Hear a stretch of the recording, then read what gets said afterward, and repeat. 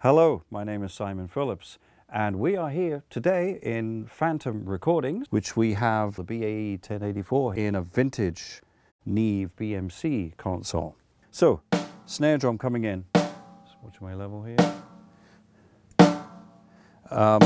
That's just a Shaw 57 on a snare drum, about 2 inches away. It sounds like a snare drum, but it's a little bit dull. We usually have to help it a little bit. So what I'm going to do here, I'm going to switch these to off and throw the EQ button in. And first of all, let's just put some 10K in there. Okay. Then my next move typically would be 60 Hertz. You can try up to 110, but I always feel the lower frequencies are a little sweeter.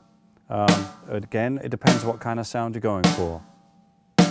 That's got a nice big bit of weight on it, so for more of a rock ballad, I would definitely use that.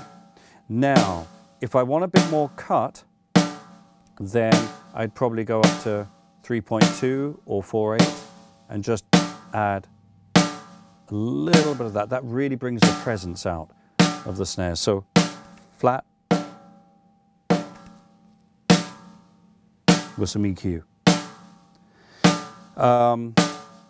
Again, a lot of the snare drum sound comes from the tuning of the drum. I don't often change the microphone. I don't even often change the mic position. Just a bit of the tuning of the drum, and then the EQ and the gain, of course, to match what's going on with the drum and the music. So that's about that. Now, let's try our Honky Tonk Woman sound. Let's take that out, let's pull that down.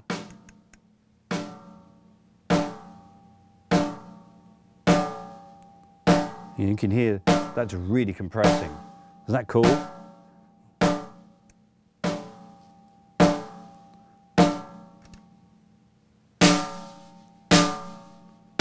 That's it. Sounds like we've got a compressor on it. But that in a song would be fantastic.